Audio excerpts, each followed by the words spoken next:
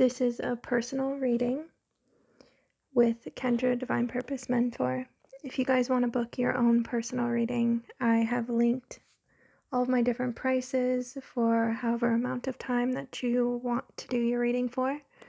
Just go ahead and put in the description of the PayPal what your questions are or areas of focus, and you will receive a recording of your reading within 24 to 48 hours.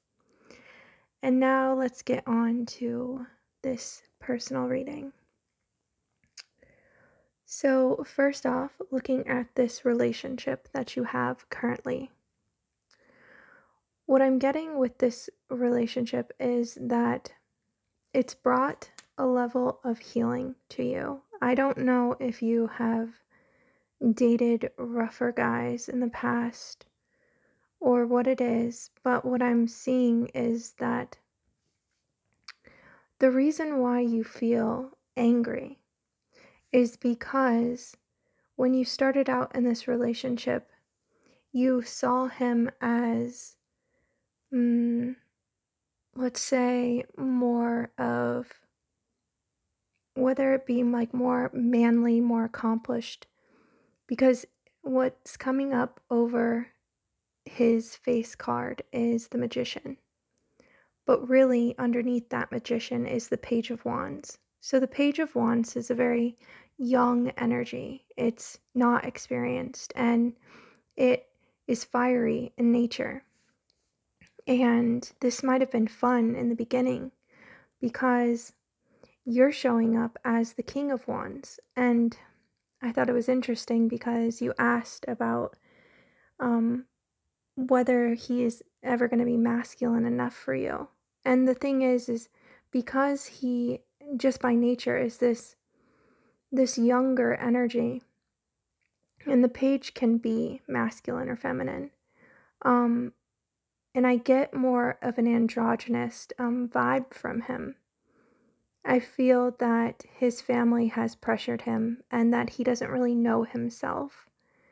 When you asked if his family will ever respect you, I got not unless you become the Queen of Pentacles. They want their child with somebody that is financially successful and stable. And that's not to say that you're not. It's just they're literally asking for you to be something that you're not. And I don't know what it is that they're necessarily judging you for. It's more so that they feel beneath you, if that makes sense.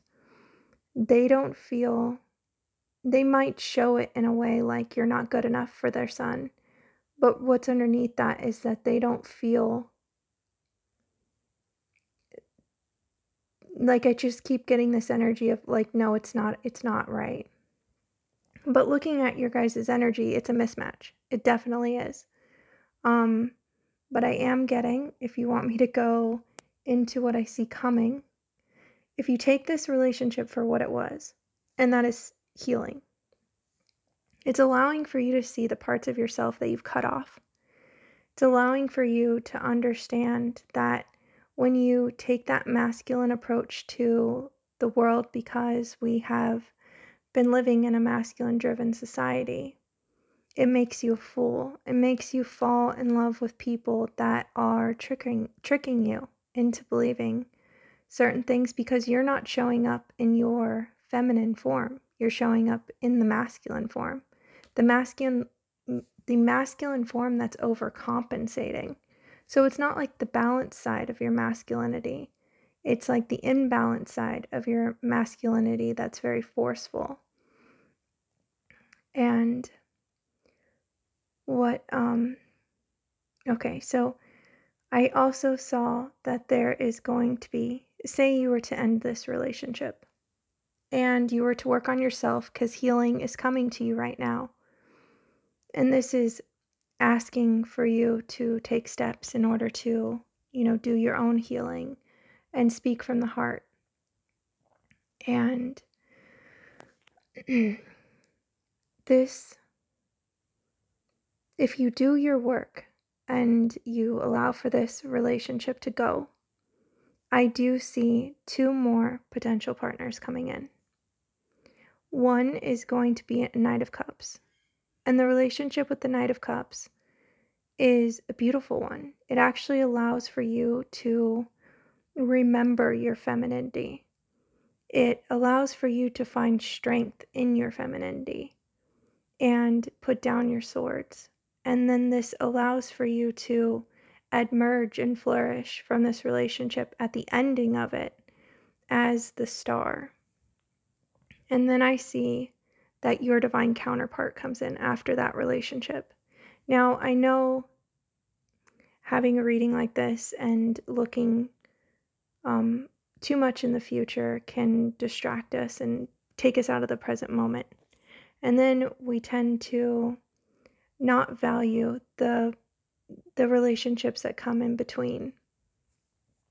But this relationship is just as important as the divine counterpart, because it takes these initiations or these lessons in order for us to get to that. Yeah, otherwise we're not a vibrational match, because you meeting your divine counterpart as the King of Wands is not going to be a vibrational match to you being in relationship with your divine counterpart who is the King of Swords. And the swords is all about, because you in your balanced form are the Queen of Swords. That is a woman that knows exactly who she is, knows how to speak her truth, knows how to speak from the heart without having a sharp tongue, knows exactly what she wants and how to get it without hurting anyone, because she has the ability to use her sword to protect her, but she also knows when to put it down and just use her words. And you also, I found it interesting, your archetype is the same archetype as me, except for a different tone. So you have the gift of prophecy because you're a Skywalker. You're the red rhythmic Skywalker. And that's the tone of 6 and the note of F. So yes, we vibrate in different ways in our soul song. And this will probably not make sense to you now, but allow it to just plant seeds that will awaken your consciousness along the way. And even if this doesn't make sense, it's still, there's a part of you that I'm speaking to that remembers. So being at, like you asked about the restaurant, I'm not getting anything long term. I am seeing that you're being called and drawn to a reading because your gifts of prophecy are asking for you to tune into it. But without doing this healing work, you're always going to be driven by your triggers.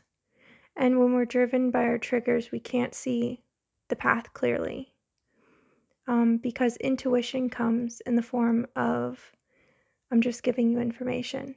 I'm just giving you information. When something comes through like, oh my God, don't do that, that's a trigger. So we need to heal those triggers in order for us to know if it's divine guidance or not, or if it's coming through in a lot of emotions. Intuition doesn't come through emotionally. It's only when it gets stuck on our wounds that it becomes emotional. So as far as this relationship goes that you're currently in, I know this is probably not going to be something that you want to hear, but it has ran its course. But I'm not saying that you need to, I'm hearing do it the way you've done it before, where it was like painful. I'm seeing that he could be a great friend.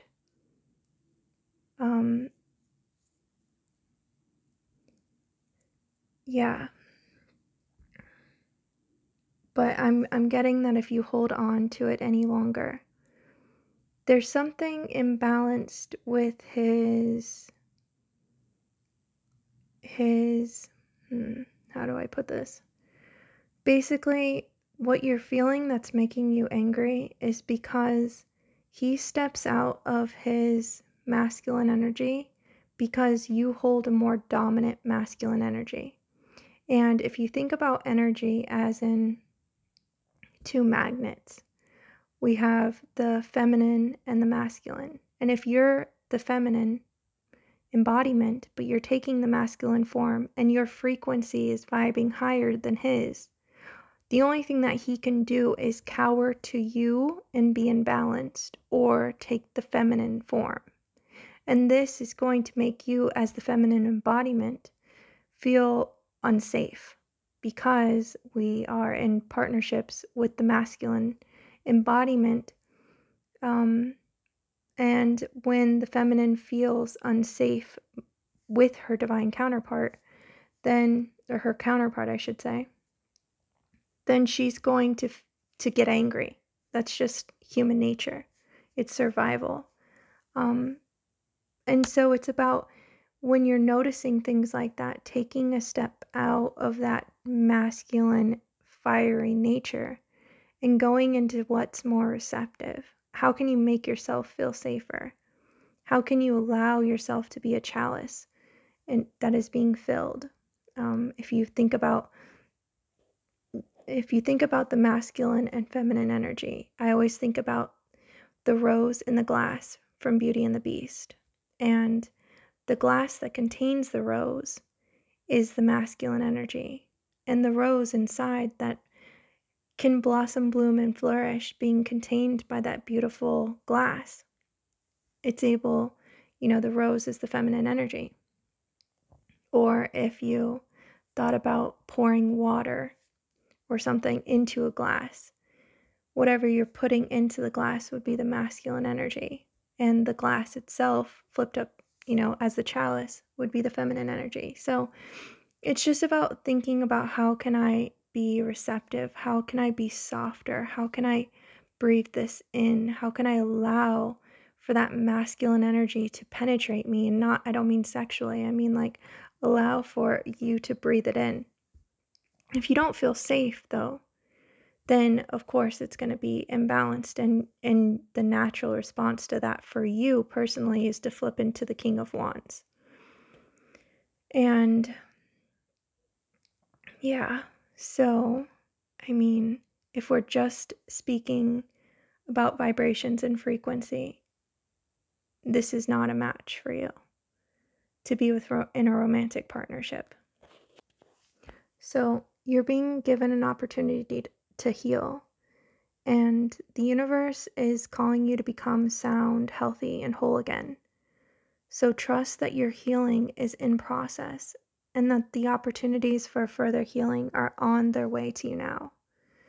But you don't need to be so focused in how it's going to happen. Remember that the how is the universe's job, and you just need to take steps and to help assist and aid in your healing process, and be open to new opportunities that come your way.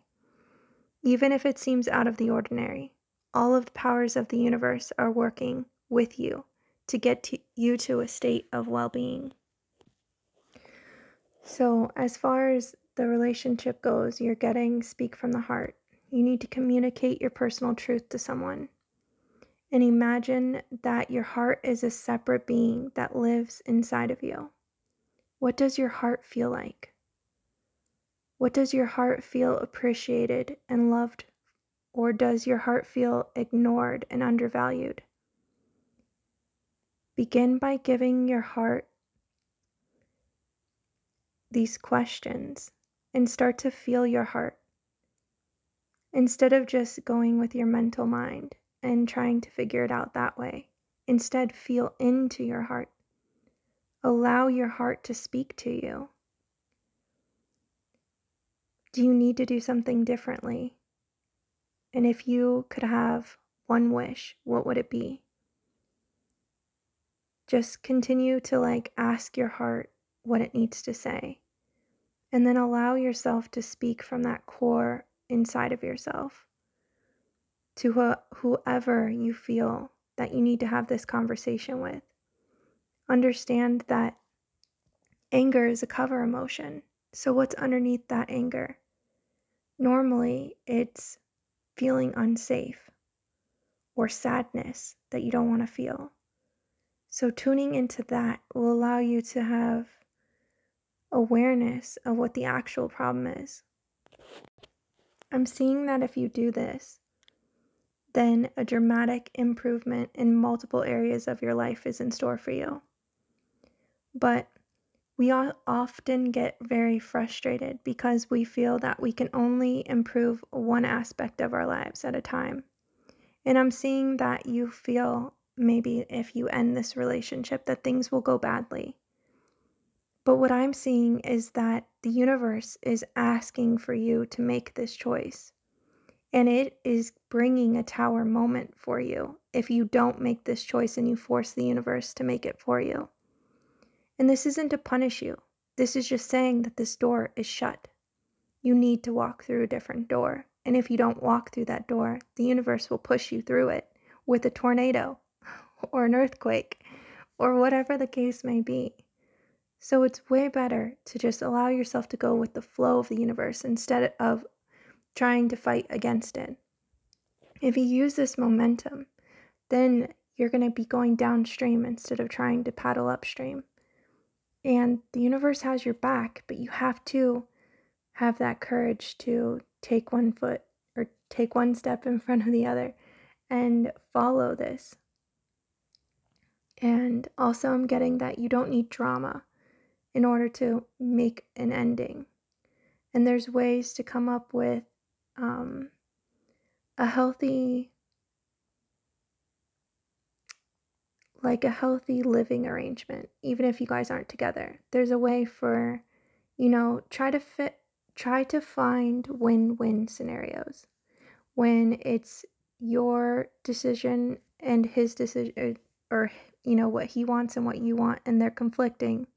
Try to find a third option that works for both of you, where you're not sacrificing, but you're really finding something that ultimately works for both of you.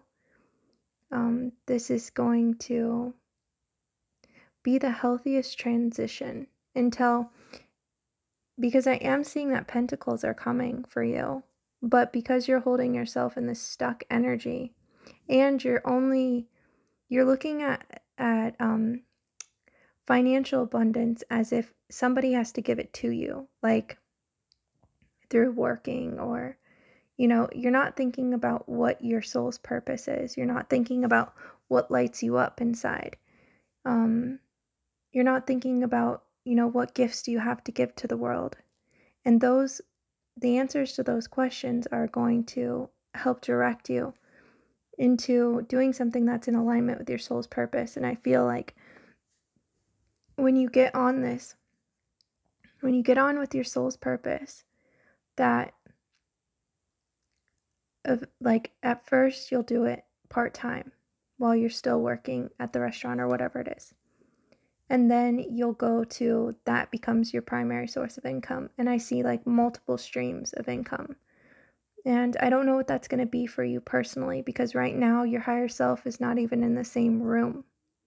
It's imperative that you walk in any other direction so that you start to go downstream. Because even a clairvoyant can't see anything when you are going in opposition to your higher self. And all of the questions that you've been asking, the universe has been trying to give you the answers. Understand that you have the gift of prophecy. And I'm getting that you've never really allowed yourself to tune into this, because I'm seeing that even when you've known, people haven't taken you seriously. And so I'm not asking you to stop or start, talking to people about what you're seeing. But more so, it's so imperative that you do this healing so that when you're speaking, it's coming through a clear channel.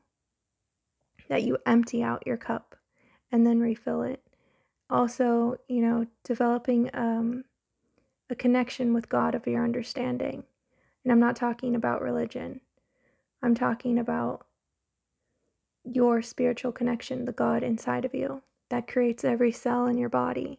That calling in this higher power so that you can feel the divine guidance that's all around you. But it's like tuning your radio to a certain radio station and you've just been on the wrong channel. And so from that channel, you can't hear anything. And so this is just asking for you to start tuning your dial to a different station. And as you do, you will start to hear things more and more clearly. But it's important that you get to a 0 point, like a centered, balanced place before you start channeling any messages, because I'm seeing that you're being inhibited by negative thoughts about yourself. And so when you're inhibited by negative thoughts, you're unable to be yourself without reserve, because you're afraid of your own disapproval. And that's why you would attract somebody that has parents that don't approve of you and don't respect you. Remember that the universe only treats us how we teach people to treat us. So when we are feeling a lack of self-worth and a lack of respect for ourselves, we manifest experiences and partnerships and relationships with people that are going to mirror that same exact frequency to us so that we can see it. And then we don't have to repeat these lessons. But unfortunately, sometimes we just start to think that they are confirming the self-criticism that we've already felt. And then we just make that our truth. And so this is really asking, you to stop hurting yourself. That you are laboring under the misconception that you are not good enough. And you've been punishing yourself for in thinking that if you punish yourself enough, you'll be good enough. And that voice is hurting you. And it's trying to keep you good. And whatever that means to you. Do you want to be good, or do you want to be authentically you? And whose voice is that is trying to keep you good? It's trying to keep you good so that you'll be loved. It's trying to help you. But by trying to help you, it's hurting you instead. Now it's time to have compassion for yourself, forgiveness, and patience. It's time to find approval for every aspect of yourself. And this isn't selfish or self-centered. It's imperative to develop a level of self-love with every aspect of yourself, even the things that you judge as unlovable. And it's not to, allow for us to keep these habits and character flaws that are created from our wounds, but more so to allow space for those wounds to heal so that they don't have to be in that defensive protector energies. You're being asked to face your fears. And when you face your fears, you're going to have all of the security that you could have ever dreamed of. It's time for you to send yourself the message that you care too much about you to deny you the feeling of safety. Remember earlier I said, what would make you feel safer? If you just live by this mantra every time you feel angry, this will allow for you to soften by giving yourself whatever it is that you need, whether it be running a hot bath or wrapping yourself up in a blanket.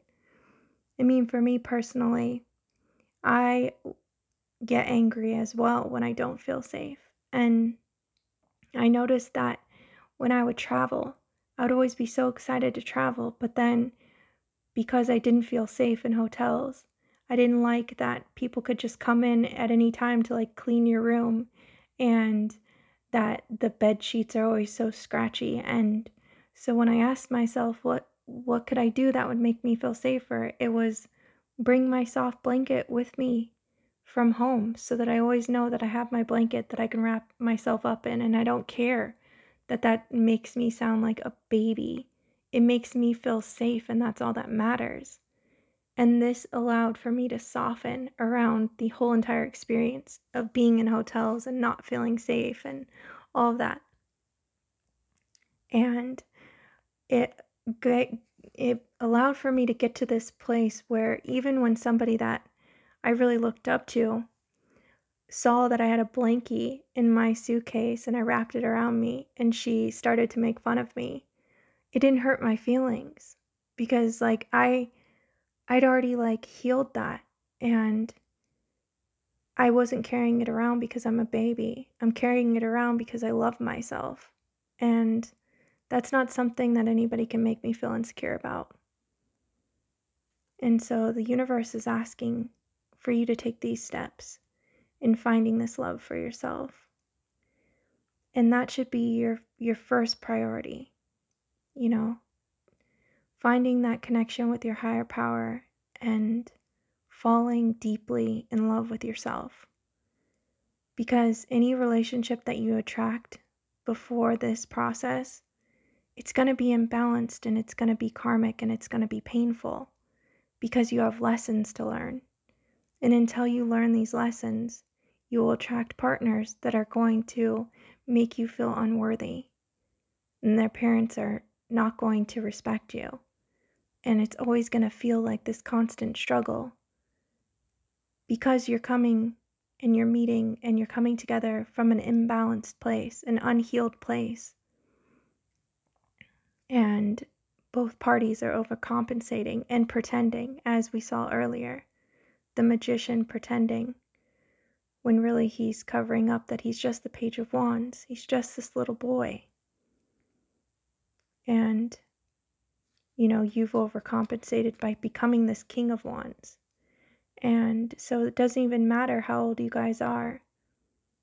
This overcompensation has put you guys, you know, worlds apart.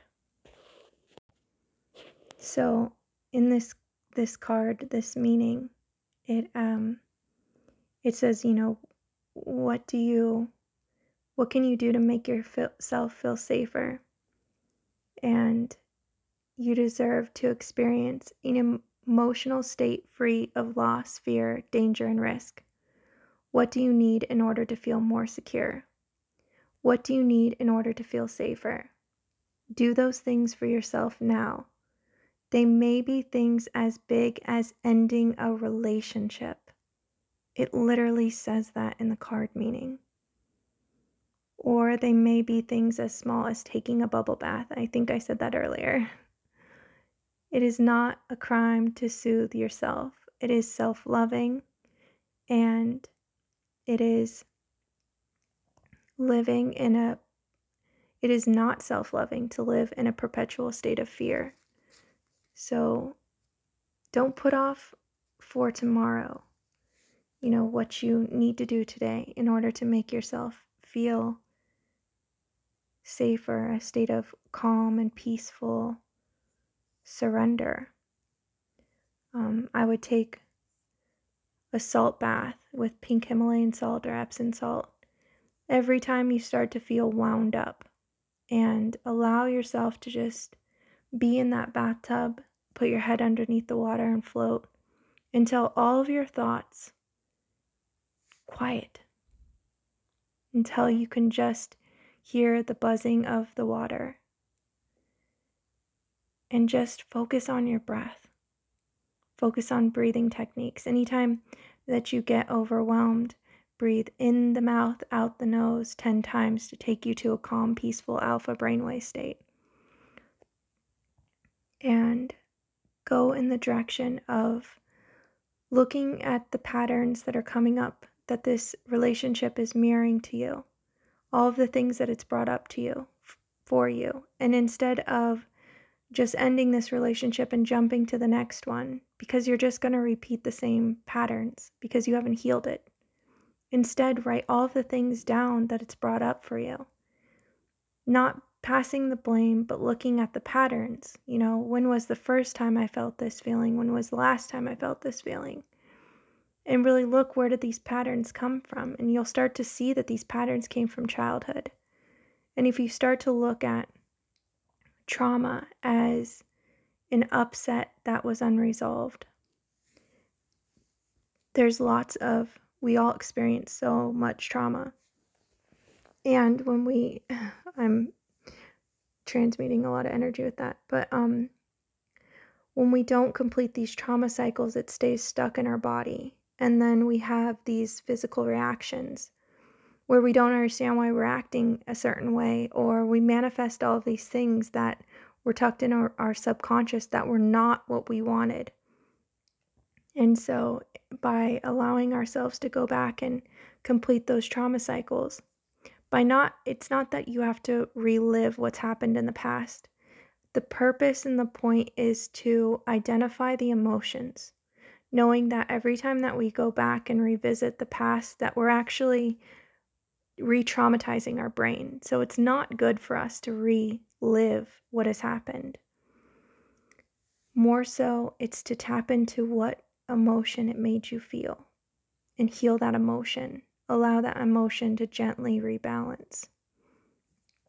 And what else? And know that crying is your body's most natural way to complete a trauma cycle. So even interrupting it to wipe a tear away or to judge it interrupts the trauma cycle, and it gets stuck in our bodies, and that's when we start to have physical manifestations of illnesses. So I hope you enjoyed this reading, and let me know if you have any questions. I hope this answered your questions, and have a good night.